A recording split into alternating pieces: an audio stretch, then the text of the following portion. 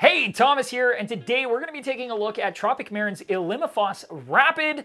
Ultimately, if you've got high phosphates that you'd like to bring down quickly and safely, and maybe don't want to have to get into carbon dosing, or maybe just don't want to deal with a reactor full of ferric oxide, then this might be exactly what you're looking for.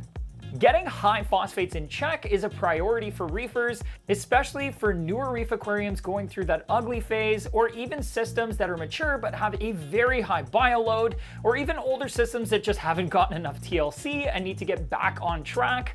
While GFO works well, it does work best when used in a reactor, which not everyone has laying around or has enough space for.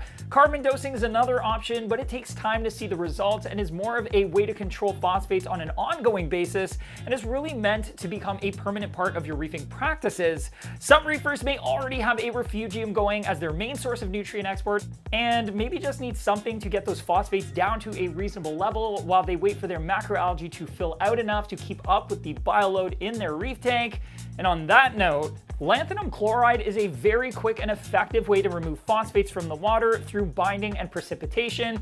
It is dosed as a liquid, doesn't require a reactor, and because it works instantly, results are immediate. It does tend to come with a lot of caution and warnings though, since dosing too much too quickly can strip phosphates down to zero, which can be harmful for your corals and inverts, and even your fish, which is why the average reefer will usually want to avoid using lanthanum chloride products meant for other industries in their reef tank.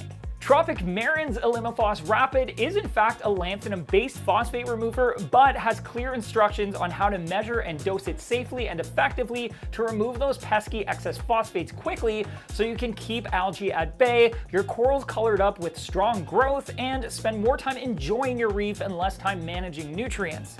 Which sounds great, right? There are a couple things to consider, but we'll touch on those shortly. You can pick up Elimi-Phos Rapid in a 500 ml bottle that will remove up to 50 milligrams per liter or ppm of phosphates from 26 gallons of water, which works out roughly to 12.5 milligrams per liter of phosphate from 100 gallons of water. And when you consider that most of us are aiming for a phosphate level somewhere around or under 0.04 milligrams per liter and may only need to be removing, 0.02, 0.03 milligrams per liter at a time, you start to get a really good idea of how much phosphate removing power a single 500 milliliter bottle has and how long it's going to last you. When added slowly to the aquarium, the Elimi-Phos Rapid binds and precipitates out phosphate from the water instantly, making it unavailable to any phosphate-hungry organisms like pest algae. It is really important whenever you're lowering the phosphate level in your reef system to take it slow and steady, since any large swings or drops in phosphate level can cause serious issues for your corals, regardless of whether or not you're using lanthanum or GFO or some other sort of phosphate remover. Tropic Marin does also make that very clear in their instructions as well, which I am very glad to see. To use Elimi-Phos Rapid, you'll always want to test your phosphate level first so you know exactly how far you need to bring your phosphates down to get them within the optimal range. The optimal range for most reefers is going to be somewhere between 0.04 and 0.01 milligrams per liter or ppm.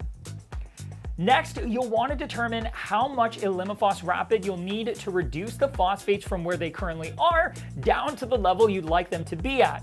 For example, if my phosphates are currently at 0.1 milligrams per liter and I want to get them down to 0.04 milligrams per liter, I need enough Elimi-Phos Rapid to remove 0.06 milligrams per liter of phosphate.